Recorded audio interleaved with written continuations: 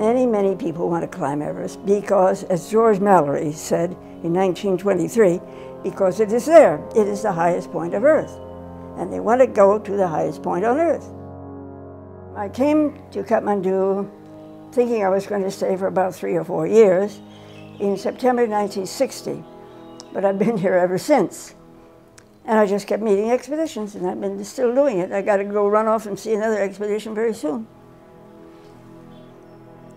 It's got a mystique of its own, I guess. And bragging rights are enormous. You go home, I climbed Everest to the summit. The first person in that village, maybe that state or that county or whatever, it just makes a hero out of some of them. Mount Everest can be easy if you know what you're doing, but it's useful to know, how to climb. But you'll be astonished at some of the people who go now and they don't know what they're doing, and sometimes they die.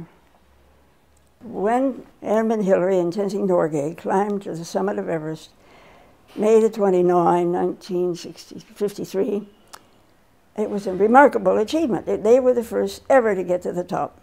Well, that's the highest point on Earth. It's an enormous achievement. And nobody else can be the first. Sir Edmund Hillary was a very modest man. He was a very friendly man, very easily accessible. He was an exceedingly careful planner. He knew what he wanted to do. He knew that he could do it, like climb a mountain or build a school. So he was very, very well organized man. Climbing has changed quite a lot in the last 60 years since Everest was first climbed. In the early 90s, you got the commercial climbs.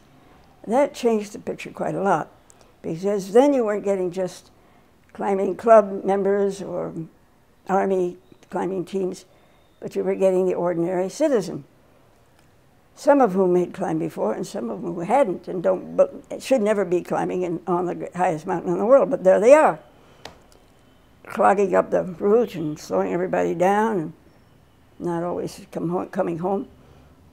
So that has increased the numbers enormously. There are routes that have never been attempted on Everest. There's a huge east face, which is entirely in Tibet. So you can pioneer routes on Everest. People say it's always been climbed. Well, it hasn't. Oh, I hammer away at women. No woman has pioneered anything in Nepal in climbing, for God's sake. Get on with it. They are not pioneering routes. They are playing catch up with men. Well, they should get out of that way and go do something new and different.